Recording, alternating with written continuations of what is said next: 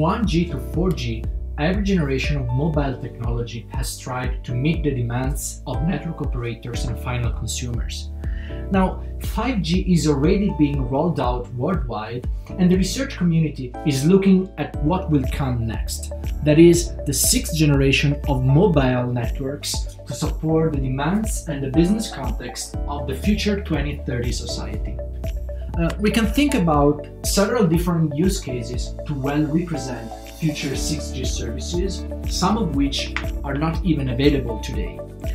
For example, while 5G is supporting virtual and augmented reality, 6G will likely go one step further by transitioning towards teleportation, that is, the holographic delivery of virtual experiences in 3D.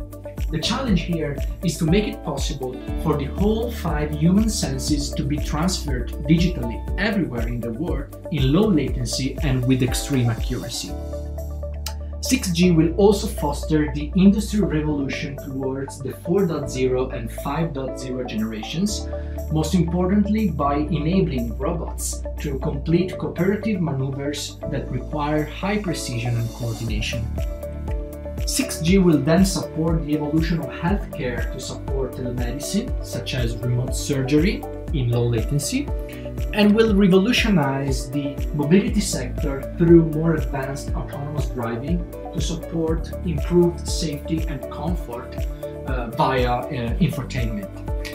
And finally, in the financial sector, 6G innovations will support services such as high-frequency trading and secure banking operation, possibly through the blockchain technology.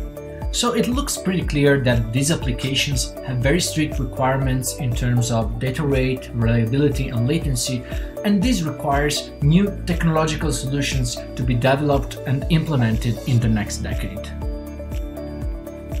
These technological solutions will bring innovation throughout the whole protocol stack of a cellular network, from communications to networking to how the network is managed. In terms of communications, 6G will see a continuing trend in the quest for the utilization of new spectrum. 6G will go beyond what 5G has done, beyond the exploitation of millimeter waves toward the terahertz band to exploit the large amount of bandwidth that is available at such high frequencies. The network will also see a revolution in how it is deployed and managed. 6G networks will need to scale while decreasing the impact on the carbon footprint. Therefore, 6G will adopt low energy solutions and will rely on energy harvesting from renewable sources.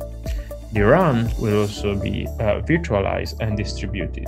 So the base station will go from monolithic deployment to a distributed and disaggregated deployment. 6G networks will also go beyond the traditional base station to ground deployment architecture and will look at a third dimension. So we'll provide connectivity and we'll get connectivity from devices like drones and satellites deployed in the sky. This will lead us to a cell-less architecture where it is not important the exact access point that is serving you, but rather the fact that you either have or don't have connectivity.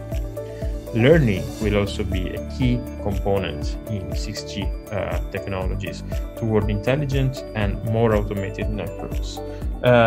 And 6G networks will be characterized by a knowledge and understanding of the semantic of the data that is being transmitted to improve and further optimize the operations of the networks.